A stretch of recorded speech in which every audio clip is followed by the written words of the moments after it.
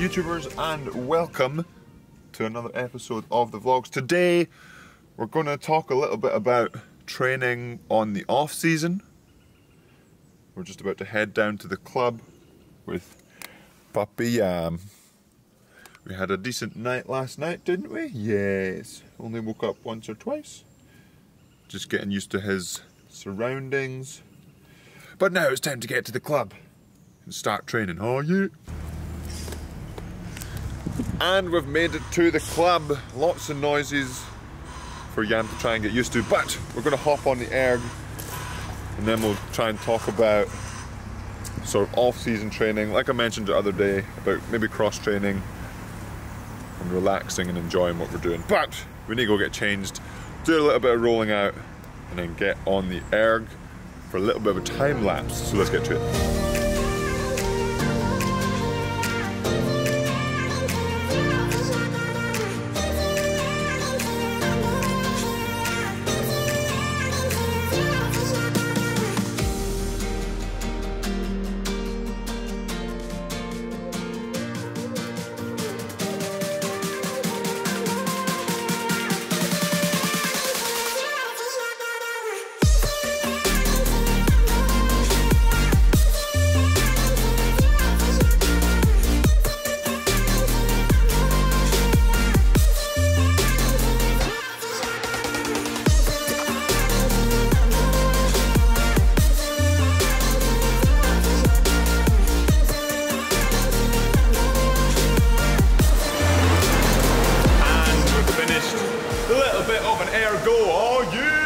Lovely little 20k, may have blown a little bit but kept the heart rate in sort of UT2 range, which for me is around 140, which is quite low compared to other athletes, but recommend figuring that heart rate out for yourself. Easiest way to do it is experiment. So you should be able to have a sort of conversation while you're doing it, a little bit out of breath but not too much. And then a harder way to do it is get your lactate levels done, but that needs some specialized equipment and whatnot. So figuring out doing experimentation by yourself, looking at your previous scores, splits, heart rates, and you can sort of figure out where you're supposed to be. But now, Yam accompanied me during that 20k. Yes, didn't you? Oh, he's a good puppy. Yes. So that's pretty good, letting him get used to the air, let him get used to working out. His techers aren't there yet. His techers do need some work. But now, as always after a session, we have to go fuel up, so let's get to it! And we've made it into the crew room for our fueling up after the session, because remember, food is fuel. We've got our breaded egg toast. Yam doesn't want any, but now, time to fuel up. And we've made it to the cricket. Is it a field or a pitch? Cricket club. We've got Yam court. We're practicing some cricket and playing with Yam. Oh yeah.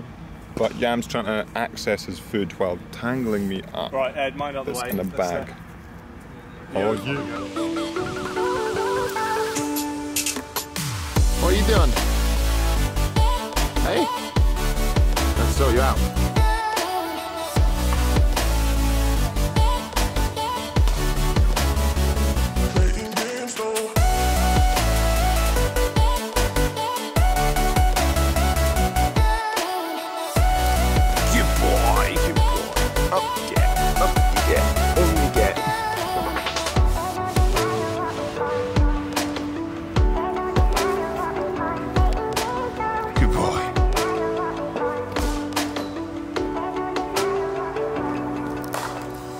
And we're back here behind the nets.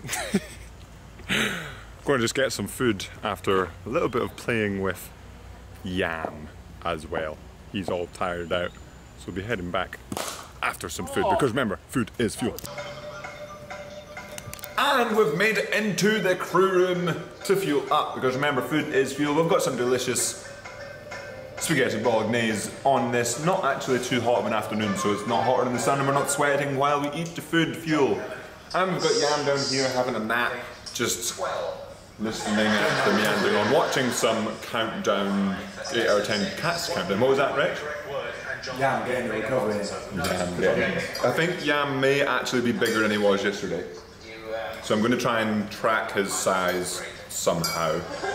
But I don't really want to take the same picture every day because then you get sort of like, man, I didn't take the same picture, man. And then was going to be going to a puppy party this evening, but unfortunately, since I've not been to the vet with Yam to get his checkup yet, I can't go to the puppy party. But now it's time to recover like Yam is.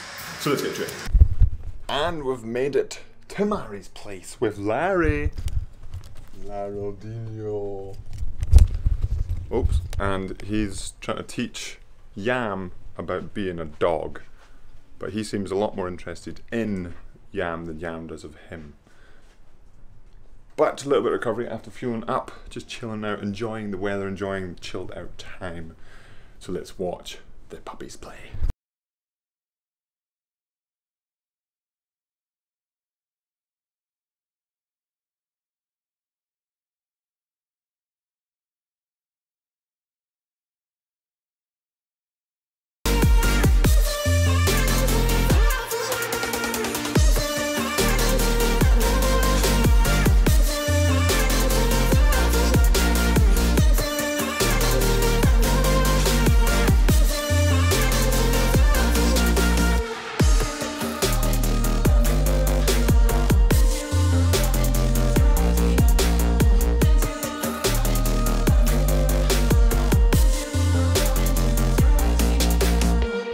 And we've made it back to the house for the end of the day. And as you can kind of, well, this is Yam's blanket, but as you can tell from today, yes, there was a 20k training in there. But like I said earlier, I was doing it at an intensity where I blew a little bit, but even though I haven't erged in a while, I knew that that pace and that heart rate, especially if I kept that heart rate right now, it's going to be a slower split, but it meant that the intensity wasn't really high, and I felt that I was able to keep it going and enjoy it a bit more, since if I kept my normal split that I'm able to do at UT2 when I'm in full swing, I would probably not enjoy it and blow my doors off completely. And then went and did some cricket stuff with Ed and Rich. And it's just that bit of variation, because remember, variation is one of the keys to motivation, and it just helps. Like we spent a couple of hours just hitting the ball, throwing the ball, and it just like we're out there working out. Like my hamstrings and quads are actually quite sore from that. And then we can start working out different things as Yam comes down the stair. Oh, here he is. Look, he's learned to walk on the stairs very well. Hi Yam, have you stuck your head in it? Yes, he has. Good boy. I think he stuck his head in the water bowl, so he's all drooly. But it's all about training when you're, come on Yam, when you're training during the off season, whenever it is, whether it's summer or winter, whenever your sport, whenever your season is off season is, it can be tiresome training by yourself. It can be boring. And it's just finding those things that make it not tiresome and not boring. So for me right now, as I'm trying to recover a little bit from the high intensity racing stuff, dropping the intensity down, that's one way of making it less tiresome, both mentally and physically. And also doing different things, like going out and hitting a few balls in cricket. Just something a bit different. I've never done that, but Ed and Rich are the experts in that field, of the three of us, anyway. But it just makes it that little bit different, and like I said, it's about having fun in the off season. And like I said in the other video of post Henley Royal Regatta, yes, I did 20k in erg today, but that's not going to demotivate me. But you just have to make sure over time. Oh, he's struggling to come down the stairs behind me there. You can do it, Yam. Oh, the lead's caught in the door. Goodness me, Yam. No wonder you couldn't get down the stairs. That's a good boy. Okay, now there you go. There he comes. There. I don't know if you can actually see him. But like I said, you want to make sure that you're not going stale on whatever workout you're doing, especially if that's a workout you're doing. So I don't want to go stale on the rowing machine or on the water now, because I know a lot of that will be coming up later. But if you feel like if you do loads of rowing and loads of erging during the off season, and you can still keep going in the winter and the other main parts of the season, then by all means fire away. And I know kind of where I sit on the scale there, but it is completely individual and you need to know what you're sort of where you are on that scale. But now, going to play with Yam a bit more as he's got a bit of grass on his face, but he's waking up a little bit more. He's definitely bigger than yesterday, so that's Yam. If you haven't met Yam yet, this is Yam, the Great Dane puppy. Hello, yes. He's very interested in the camera strap. And as always, Yam Squad, remember to subscribe if you haven't already, hit that like button, and I'll see you in the next episode. Oh yeah.